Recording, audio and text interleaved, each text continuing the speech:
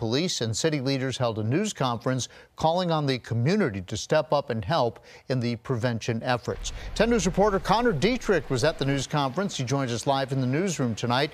Connor, police saying they've never seen this before. John, the two deadly shootings over the weekend now account for 26 homicides so far this year. It's a number that police say they've never seen. It's the highest number ever, and one that they haven't come close to in decades. Roanoke police, city, and community leaders are remaining hopeful something will change when it comes to gun violence. Can't give up on this. It's not time to give up now. We don't stop our clock. But the numbers aren't showing any signs of hope. Over the weekend, 2 separate shootings took the lives of 3 people and injured 1.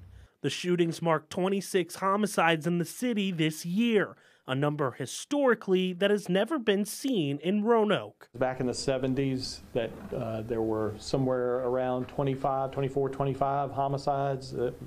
Now, in the last 20 years, we have not exceeded 20 before this year. Police say 15 of the 26 have been closed or have a primary suspect, including Edward Denoyer, who RPD believe is responsible for killing 2 people and injuring another off Melrose Avenue Sunday night. These aren't just random acts of violence. Instead, police say a lot of it comes down to arguments escalating.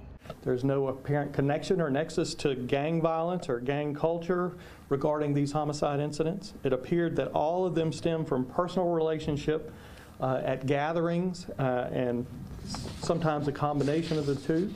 The city's new gun violence prevention effort, Ceasefire Victory in the Valley, advocated for 30 days without a shooting.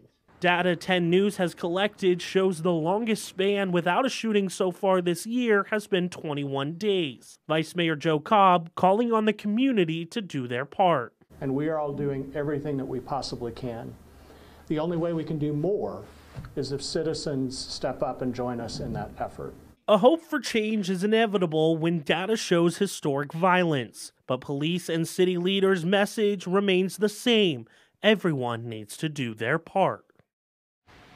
City and community leaders say the ceasefire initiative will still continue. They say each day there isn't a shooting in Roanoke is a small step towards their goal. Live in the newsroom tonight, Connor Dietrich, 10 News, working for you.